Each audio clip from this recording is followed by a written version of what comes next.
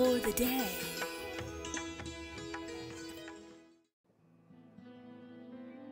What is the power inherent in repetition of God's name? Bhagawan gives us a profound message with a beautiful example today.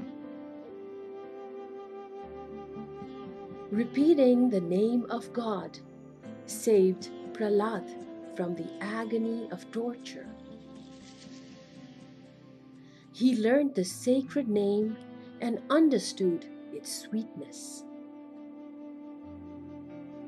He chanted it constantly and internalized its nectarine taste. When the enraged elephant rushed towards him, he did not call out for his physical appearance to rescue him. He instantaneously cried out, "Narayana!" The Lord is the source of strength for the weak and the strong. He is the supreme power. When Prahladha took the name of the Lord, enraged elephants backed out. No fire could touch him, no poison could affect him.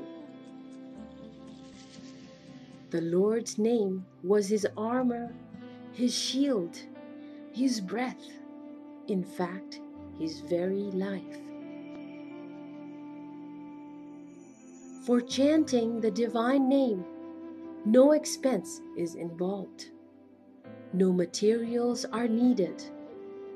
No special place or time is required. Scholarship, caste, or creed does not matter. When a piece of iron is rubbed on a slab of stone, heat is generated.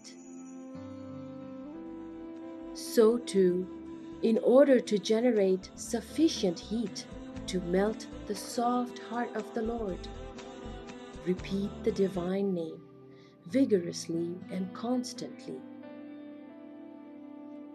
Then the Lord will shower His grace. Satya Sai Speaks, 3rd of October, 1965.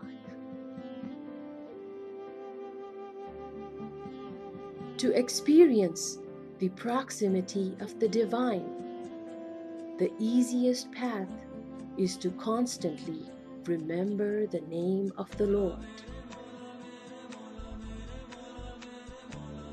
Baba.